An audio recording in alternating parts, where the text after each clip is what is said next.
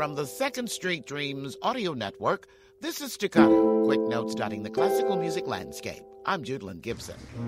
Opera at the Racetrack.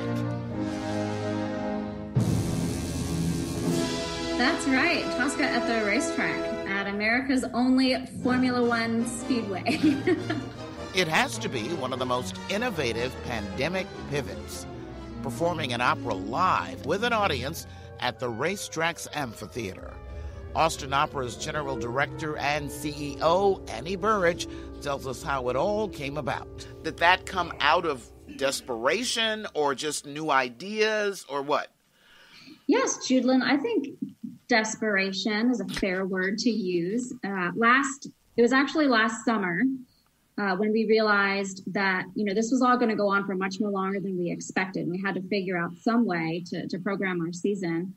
I threw my little girl in the back seat of my car, and I drove around Austin for an entire day to check out every outdoor venue that existed. I was able to kind of sweet talk my way onto the grounds of Circuit of the Americas to take a look at the amphitheater that they have there. And it's such a striking and beautiful performance venue.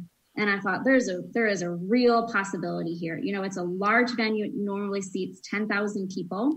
So they have real infrastructure. They've got comfortable seats and concessions.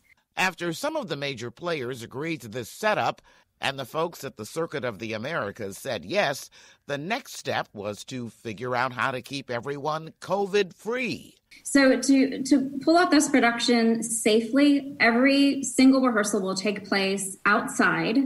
So we are actually putting a tent up in our parking lot at our rehearsal studio. And so we'll be having all staging rehearsals outside in our parking lot. We will then move out to Circuit of the Americas for outdoor rehearsals. They will be all staged in a dramatic but distanced manner. The orchestra will be on stage, also distanced. So the orchestra will be masked unless you play your instrument with your mouth. Our principal singers will not have masks, but they will be distanced. And our chorus will be singing with masks. The audience will also be seated in socially distanced sections of the amphitheater. This production that we're doing is set in 1930s fascist Italy. And the Racetrack has some really exciting red scaffolding. It will just work perfectly for the piece. We're so excited about the ability to try this out. The future of classical performing arts seasons really is a big question mark right now. And I don't mean that in a negative or a scary way. I think there's an exciting opportunity for us to program seasons moving forward that don't look the same every single year, right? So, one year we may have our traditional season with a number of operas in the Long Center for the Performing Arts, but maybe every other season, one show in a different venue.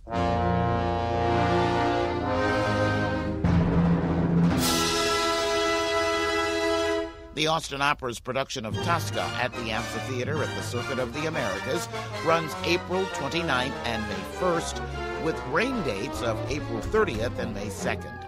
There are links on the Staccato page at kmfa.org. That's Staccato. I'm Judlin Gibson on the Second Street Dreams audio network at secondstreetdreams.com. Terror mio stolto vede a ceffi di birra in ogni volta.